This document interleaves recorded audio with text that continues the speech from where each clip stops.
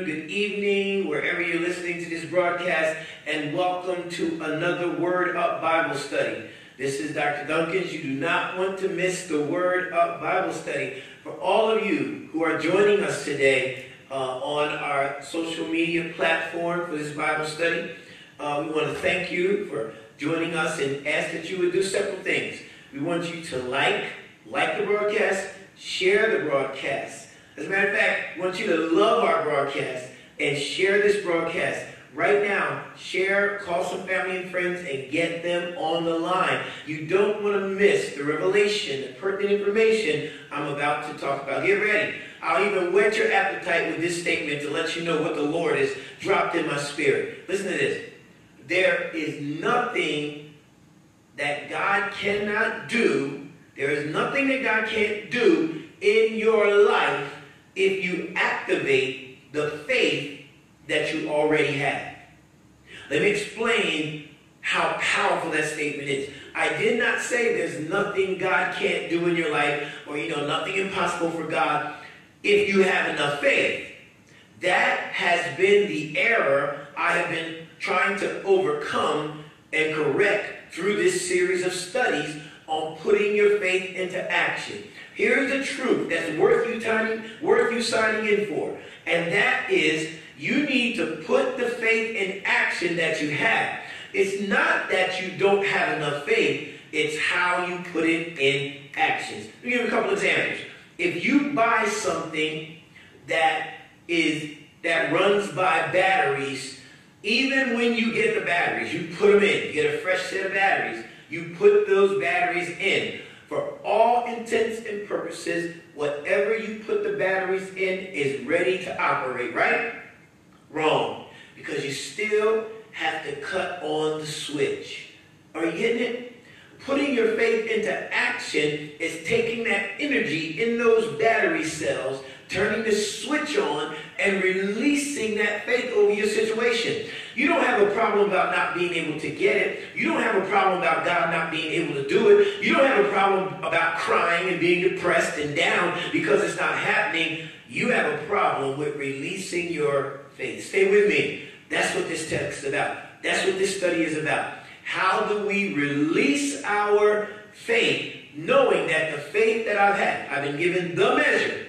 Everyone has been given the measure of faith. How do I release that faith? Let's pray that we're going into this exciting study. Don't forget, like and share as soon as you turn in to this broadcast. Put some words in the chat to let me know you're watching. And I have someone who will be watching the chat so that we can help you grow as we grow together through this, I would call it, progressive understanding study about the faith in our life. Let's pray.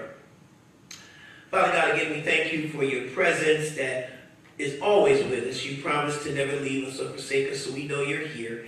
And now, God, we ask you to bless the hearing of your word. Everyone that hears what is being said, let them not only be hearers, but doers of your word. Allow them to know, God, that you're still in control and you are working out their situation. All they have to do is trust you, and it will happen. So we're talking about how to release or putting into action the faith that we already have. Let's settle something. You're not listening to this broadcast to get more faith. Listen to what the Bible says. The Bible says grow your faith. It don't say get more faith. The Bible says grow your faith. How you grow your faith, it means when I grow the faith that I have, it gets more intense. It gets stronger. There's a greater connection. It's a stronger anointing. But I have the available faith. So what we need to look at is we've been going through this book of Hebrews chapter by chapter to set a foundation for why this book is the quintessential need to understand what faith is doing. You can take someone with a mustard seed of faith and they can turn around what we would consider a gigantic situation. You believe that? If you believe that, say yes. So right now, I dare you, as I'm talking, whatever you need that you want God to do, I dare you to place it on the altar right now. I dare you to say, when this study is over, I'm going to have exercised my faith so that I can get blessed. Another example, I gave you the batteries, is muscles. You have the number of muscles that you need in your body, but you have to build up your body, i.e. bodybuilders. They build the muscle. I don't need another muscle. I need to strengthen the muscle I have. It's the same way with your faith. You don't need more faith in that traditional sense that I need to get more. You need to grow the faith that you have. So we stopped last time. We started on looking at the book of Hebrews, and we took you through some things in the book of Hebrews after going through all of the chapters. But I'd like to kind of revisit a couple things as we go into this hall of faith. Go with me to Hebrews chapter 12. No, go to 13. Hebrews 13. In Hebrews 13, it lets us know something about God, which gives us the strength to understand who God is and what God will do in our lives. When you look at Hebrews 13, it talks about it's the closing out of this book, right? And I'm just going to read a little of that so you'll see it, what we're talking about. Great stuff in this chapter. You got Hebrews 13 with me? All right, go there. Let brotherly love continue. Be not forgetful to entertain strangers, for thereby some have entertained angels. Do you realize this book has a supernatural or above natural feel to it? Everything that has to do with God is always outer or above natural.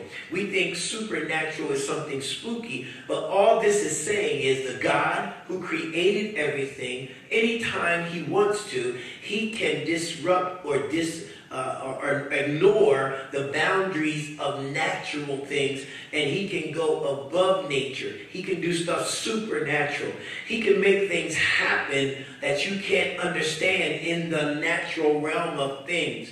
But when you bring your faith into action with God's supernatural ability, then he overrides what the natural is saying, and he can do whatever he wants to do. He's God. So many of you pray for something supernatural, but you think naturally. That's right. I just said it. You think of all the reasons it will not work. I remember reading a sermon illustration, and it was about the board of a company who said whenever he had a problem that they needed to break the ceiling on a problem, it was all engineers. He said he would call together the meeting of all the engineers, tell them what he wants, but what he did, he made them leave their slide rules and their calculators outside of the boardroom. Why did he do that? Because he wanted them thinking with faith, not what their natural eye would see. He said inevitably, once he explained something he wanted to happen, someone would stand up and say, that can't be done. And he was frustrated because everything that is progressive, everything that is new, somebody, I declare to you, said it cannot be done. It's a shame that you have believers who have been believing for your healing, believing for deliverance, believing for miracles, and yet you have a nerve when God gets ready to do something on the earth to say it cannot be done. Mostly one of the miseries and banes of most prophetic visionary pastors is they have to go before their congregation and ask the congregation to believe above their understanding in the natural. Because everything God asks, he asks you to do it. And he was saying, if you can do it without me, you don't need me. But it's something how when it comes to natural resources like money, like time, like things, I have people always saying, that can't be done. People won't do it. Nobody's going to give to that. I don't know how we're going to raise that money. And eventually, God does it. I can tell you story after story. When we built this church that I'm sitting in, we were a very small congregation, did not have very good business acumen. We had just put together all of our statements, and we were going to a bank to ask for $1.5 million. And you won't believe the number of people that said, that cannot be done. I don't know what $1.5 million is in today's economy based on what it was in 1993. But I got together a group of my leaders, and we started acting in faith by speaking and saying and walking over the ground and praying over the offering and giving sacrificial offerings. And before you know it, we were not only standing in a new edifice, but the ministry had grown to a place because faith was... You got a lot of people that build buildings or in small buildings or big buildings, and it seems like they can't get anybody in any building. The reality is you need to create a culture of faith in your church. Create a culture of faith in your house. Create a culture of faith because you're going to need that faith if you're going to make it. Let's continue reading here. So be careful. We're in Hebrews 13. Not to be careful. Entertain strangers, for thereby some have entertained angels. Remember them that are in bonds as bound with them, and them that which suffer adversity as being yourselves also in the body. Then he goes into marriage. But I want to get down to verse 6 where it says, so that we may boldly say, the Lord is our helper, and I will not fear what man shall do unto me. And verse 8 sets the tone for your belief system. Verse 8, okay. Jesus Christ is the same yesterday, today, and forever. Who else can make that claim? Only Jesus.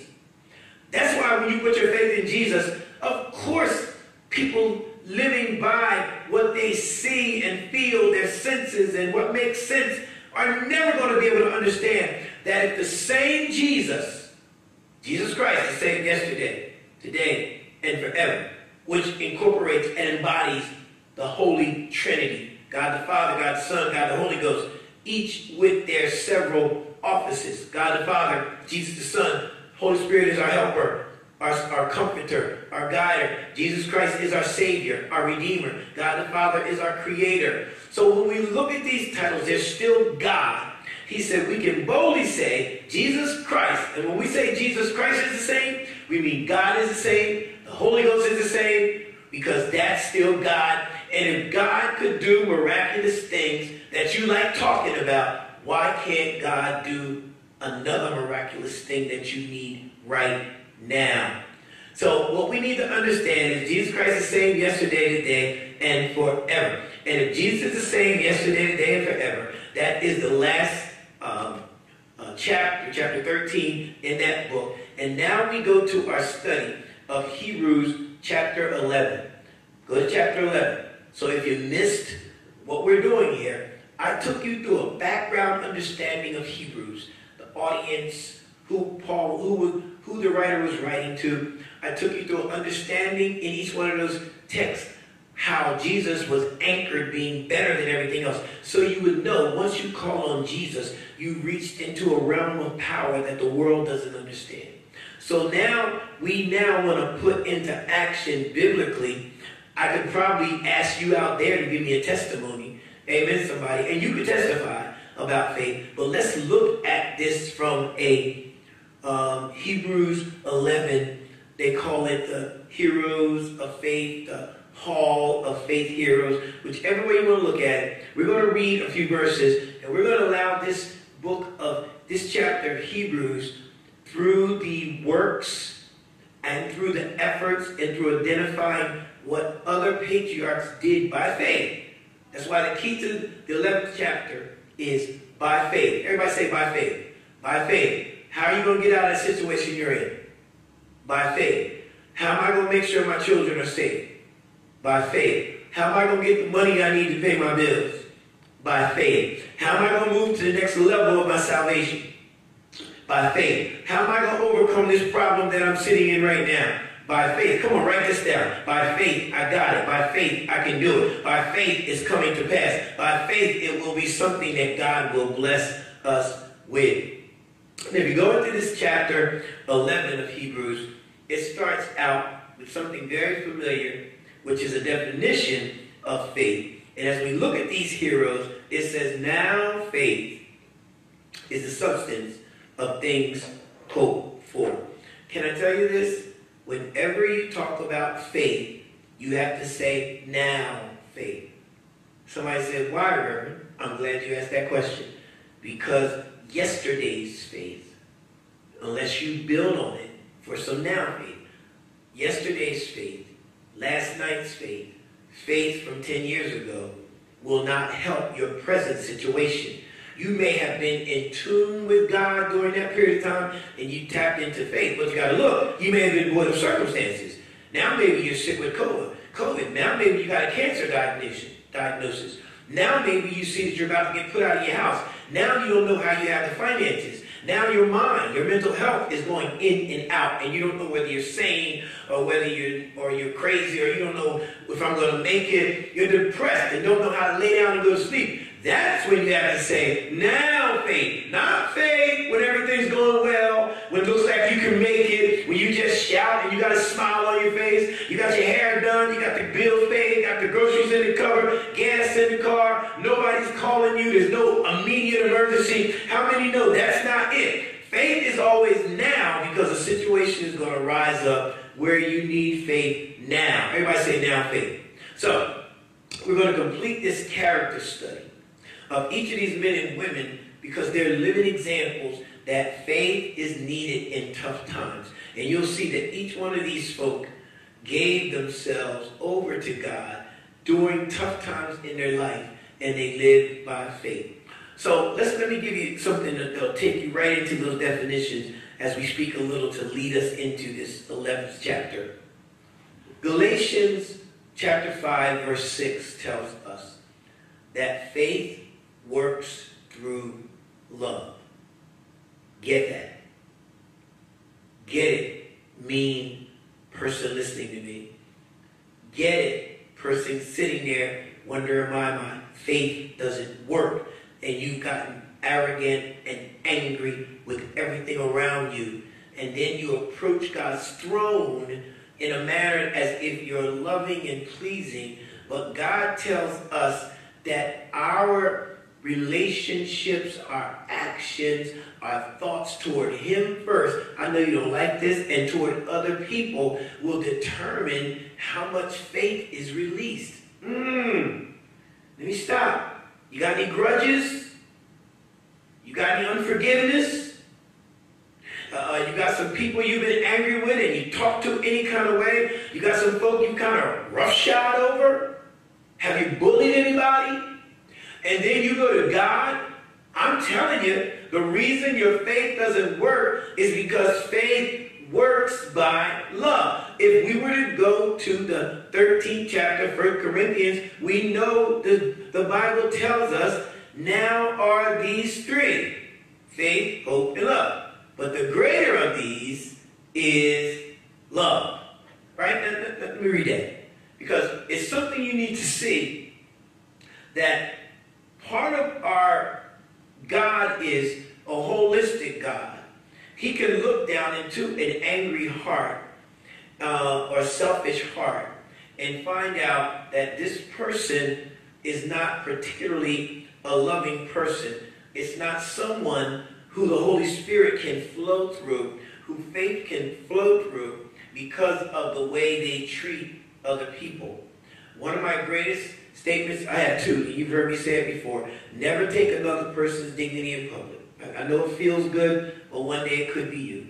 And secondly, never, ever, ever, ever talk down to a person to the point that you're supposed to love them and your words contradict that love. You know, our words can contradict all the love there is. But the last verse of 1 Corinthians chapter 13, which starts, you can speak in tongue of angels, got all power, prophecy, all that, move mountains, but if you don't have love, you're nothing. Well, the 13th verse says, this is 1 Corinthians chapter 13, now abideth faith, hope, and love, these three, but the greatest of these is love. I need you to know that the Bible is very clear that your faith will not work. Write down 2 Corinthians chapter 1, verse 3. Here's what Paul says in the NIV version. Your faith is growing more and more, and the love all of you have for one another is increasing. Look at it, how it moves. Your faith is growing more and more, and your love for one another is increasing. Love must grow for faith to grow. Put that in the chat. Write it down. My love must grow. I tell everybody, you can be as haughty, as arrogant as you want to be. You can be a Mr. or Mrs. Know-it-all. I need you to know that humility is waiting around the next corner. Something's going to come in your life that has to humble you.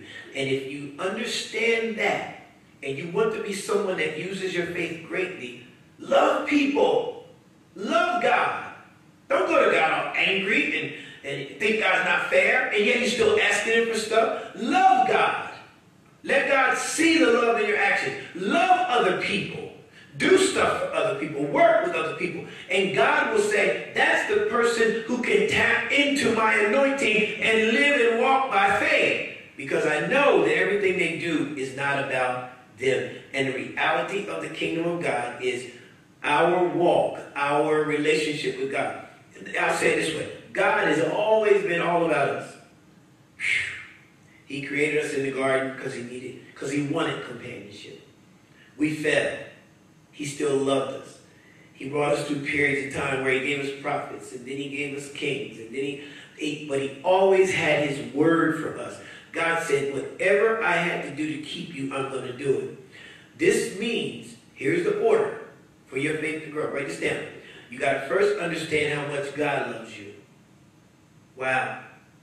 If you understand how much God loves you, then you can have faith. What I mean by that, the reason my kids or my grandkids can call me and my wife up and say, can I come by and do this? Can I get this? Do you have this?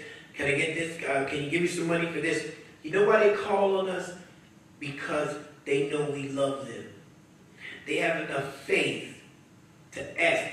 Come on. If you know somebody don't love you, you're not asking them for anything.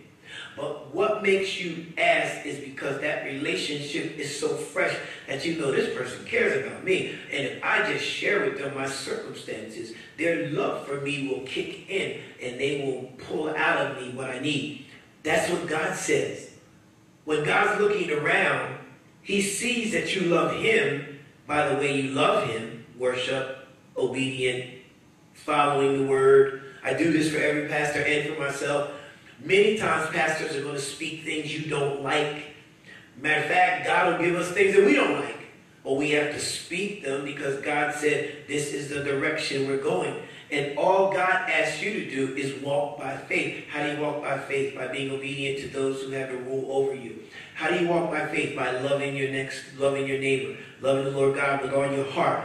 And loving your neighbor as you love yourself. So God is telling us that in order for our faith to work, we're talking about releasing. You want to write this down? First order is how much you love God will be how strong your faith will grow. In order for your faith to grow, you got to love God. Secondly, your faith will grow with how much you love other people. Don't miss this. Selfishness has never made faith grow because selfishness, after a while, just start crying for what it wants. So it's got nothing to do with faith then. It just starts whining for stuff. It's not living by faith. It's whining, saying I got to do that. But when you're not selfish and you trust and you bless other people, then God actually will bless you because you have confidence enough to know that if I trust God with what he said he's doing, he will then bless me because I bless somebody else. You get that? So faith works by love.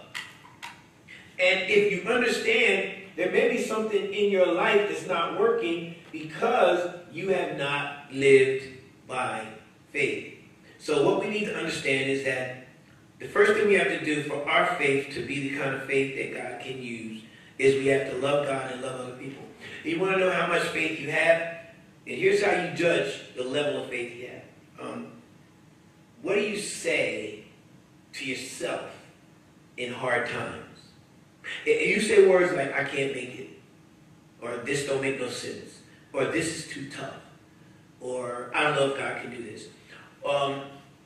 What do you say when God makes you wait longer than you want to wait? Do you stay cheerful? Do you stay full of joy? Or do all of a sudden your countenance change? What do you say when someone does you wrong? Or someone says something about you out of character? When someone mistreats you? How you react, listen to me, is going to determine how much faith you have. Why do you say that? Because when they stoned Jesus Christ on the cross, as he was dying for your sins and mine, they spit on him, they whipped him, they beat him, they called him names. But because he is the very essence of love, he is love, he said, Father, forgive them. And he didn't just make that up and push it. You know how some of us have said, I got to forgive you because the Bible says so. You ought to be glad the Bible says so. I had to forgive you. That's not real forgiveness.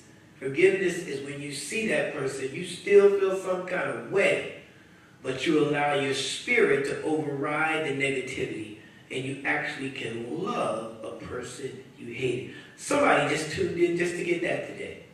This is hindering your faith, right? And so there's so many things when you have that power released in your life, what faith can do. It can save us from our sin, not just our sins, but our sin, and make us right with God. So it gives us this first place, this movement or transition from the kingdom of darkness into the kingdom of light. How is that done? By faith. But once we're there, faith can help us stay right with God by following his word by faith, not by what we see, not by what things happen to us. Faith in God, constantly rebuilding, means we're constantly stay filled with God the Holy Spirit. God the Holy Spirit can override our natural tendencies and help us start walking in faith. It means that if something went wrong in your life before you were saved, then a curse word, a cussing word may have flew out of your mouth. You know, it's almost like hitting your finger with a hammer. You say the first thing that's on the top of your subconscious. But once you get saved, you find yourself saying stuff like this. Tell me if I'm wrong. Somebody got this. You'll say like, praise the Lord. Oh, bless him, God. Thank you, Jesus. Other words come out of you because you understand now that I am filled with faith. Faith can purify your heart. And if your heart is pure, you can stand in the presence of God. Faith gives you security and confidence. I can't see it, but my belief in it is so strong, I act on my belief. I can't see it, but my belief in it is so strong, I act on it with my belief. Let's say it one more time a little differently. I can't see it in the natural. I can see it with my spiritual eyes, so I act on it with my faith and my belief. God is saying my security and confidence is, even though I may not see it with my natural eye, I believe God can. Faith brings hope. It brings provision. It brings blessing. It gives us freedom. And faith in God stops the enemy from winning over us. How do I know? Write this text down. Ephesians 6:16. This is the Amplified Version. Lift up the shield of faith with which you can extinguish all the fiery or flaming arrows of the evil one. It is by faith that we extinguish all the darts the devil throws at us. Faith can do us no good, though, until we release it. So let's look at this very quickly. Chapter 11. You with me? Chapter 11 describes it. He describes what faith is like. Faith is confidence in what we hope for and assurance about what we don't see. Let's break that down. Don't say it too fast. Faith is my confidence. All right? Right where you are, with that mountain you got to cross, with that unbearable situation in front of you, with that darkness and foreboding spirit coming after you, you got to now develop a spirit of confidence, a spirit of trouble don't last always, of God's got this. Shake yourself and say, God's going to make this happen. He said, because what we hope for Still giving the definition. An assurance about what we do not see. This word, when we talk about faith, is not a feeling. You can feel bold once you act in faith. But if that feeling doesn't come, you still got to act in faith. Are you with me? You got to still act in faith. It's not what I think. It's about trusting God even when I can't see it. Now faith, just as our physical eyesight in a sense gives us evidence, faith is always visible in an invisible world. Oh God, knock my water down. I'm having a time with this water today. This water, pray for me. But anyway, faith has its reasons. This is, the Bible doesn't recommend a blind leap of faith. Now faith is our insurance, right? It's the evidence, it's our hope. So the physical eye can't produce any faith in something until it sees it, right? For instance, if I tell you, go wait outside, your uncle's coming in a blue car to pick you up. You can wait outside, but until you see that blue car coming, you still believe he's coming, but until you see it, you won't act on what you believe. Faith is different. Faith, if I tell you, wait outside, your uncle is coming in a blue car, you really don't have to worry about when the car is coming, if the car is coming, looking around for the car. Faith says, a blue car is coming to get me. I don't have to worry about that. It's the things hoped for. Your substance is that which you see, right? It's a substance. I can't see it, but I'm holding something in my hand. I'm holding my faith. What am I holding in my hand? I'm holding my faith. I'm holding my faith. I'm looking at my body. I'm looking around my surroundings. I'm going back in my mind and I'm holding. I'm holding that on in 1970 something when I had a terrible car accident. I'm holding in my hand the faith that it took for God to send the angels to get me out of the car. I'm holding in my hand a healing. I'm holding substance, a breakthrough. I'm holding the substance of how bad I was before I got saved and how God took things away from me. I'm holding how God has blessed my family, blessed my children, blessed my life. I'm holding the moments that God, that's the substance. I'm holding these things that I got by faith. And they are my substance to know. I don't have to worry about what I see. I can't touch them. But these things have happened. Faith, I'm going to make a statement here. It's going to be tough for you to agree with, but I want you to hear me, and I'll make it work. Faith does not contradict reason. It goes beyond reason.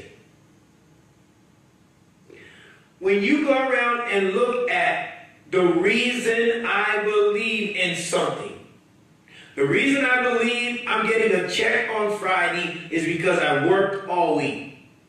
That's my reason. But what about if I had a need? I'm still working. I'm industrious. I'm not sitting around doing anything. But I was praying for God to meet my financial need. My reasoning is, it may not be I'm getting a check, but my reasoning is not contradictory because my reason is based on something stronger than anything man can provide. My reasoning is God, who owns the cattle on 1,000 hills, can meet my need. His word says he would meet my needs according to his riches and glory. His word says you have not because you ask not. His word says if I pray for it and trust him, it will come to pass. So I still can reason as to why I'm standing. I can give you 100 reasons why I'm standing on something that you can't see and understand. And it's still reason, but it goes above worldly or earthly reasoning. Worldly and earthly reasoning is limited and can be upset or disturbed or disappointed. But if you have faith, God teaches us to wait on him, but the substance that I hold doesn't contradict and make sure that my reasoning is sound. How's your reasoning sound, Reverend? because I'm saved. You can't tell me God can't change a situation miraculously because he changed you and he changed me. Come on, somebody. And you can look back around your life and see that reason, that faith is a stronger reason to believe than what the world has to believe. Right? So we believe that faith is stronger. Faith is a substance and evidence. We talked about that.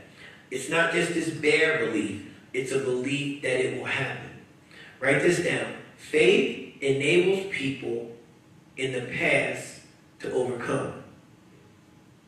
Faith enabled people, i.e. the heroes in this text, to overcome by faith.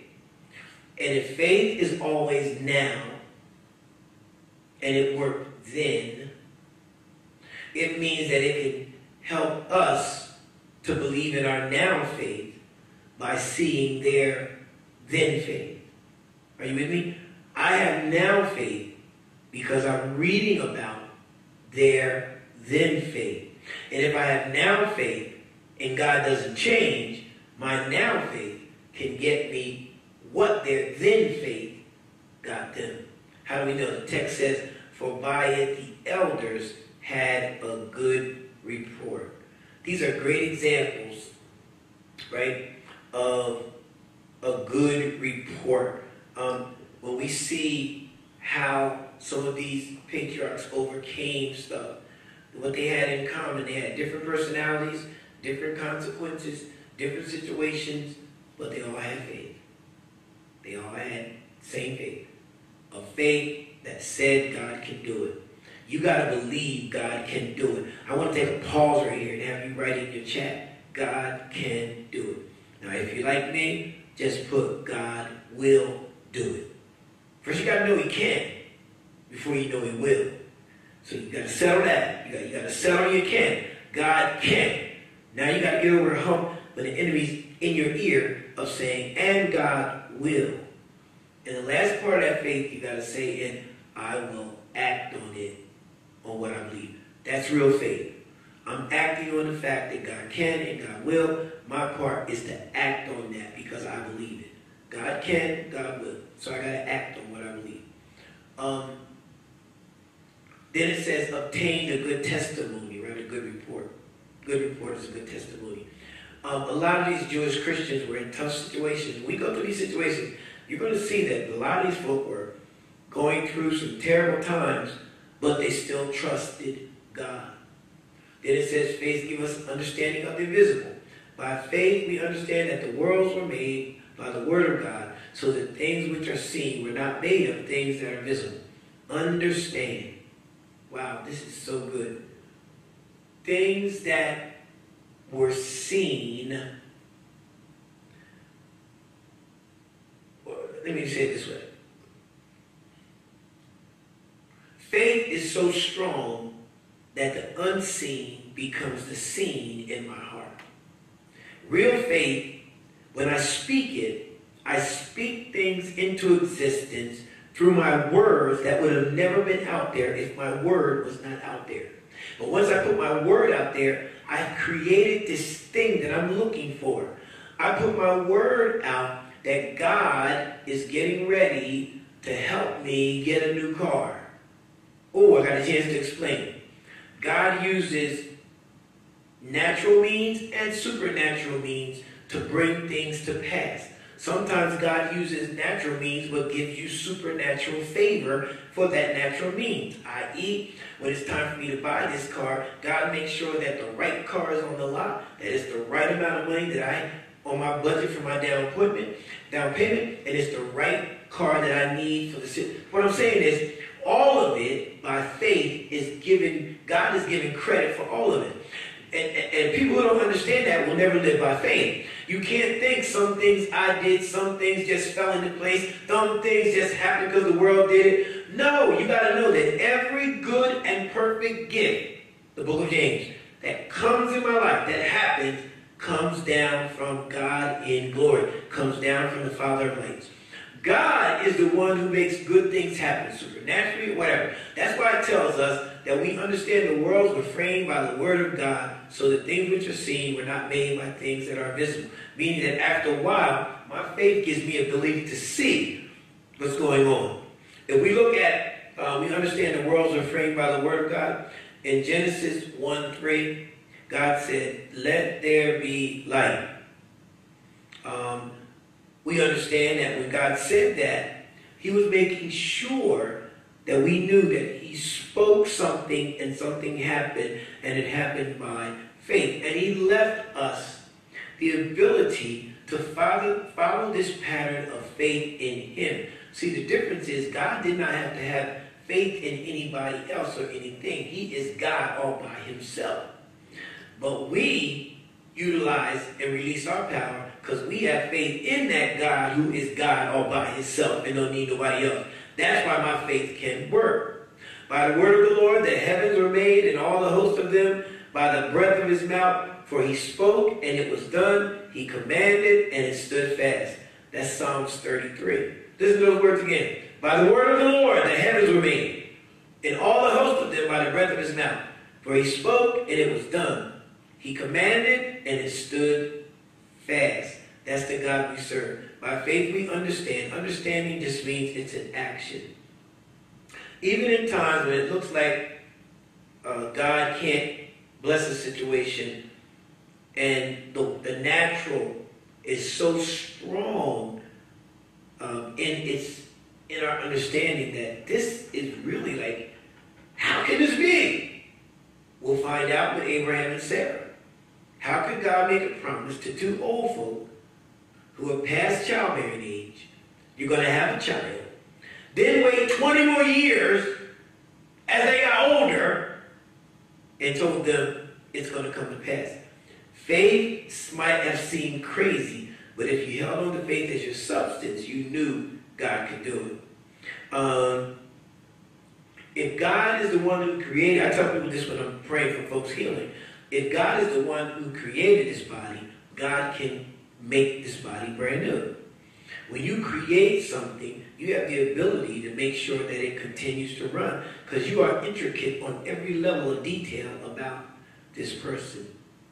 So let's look at, let's look at the first patriarch in this book. That's all we're going to have time for today. Hebrews 11. All right.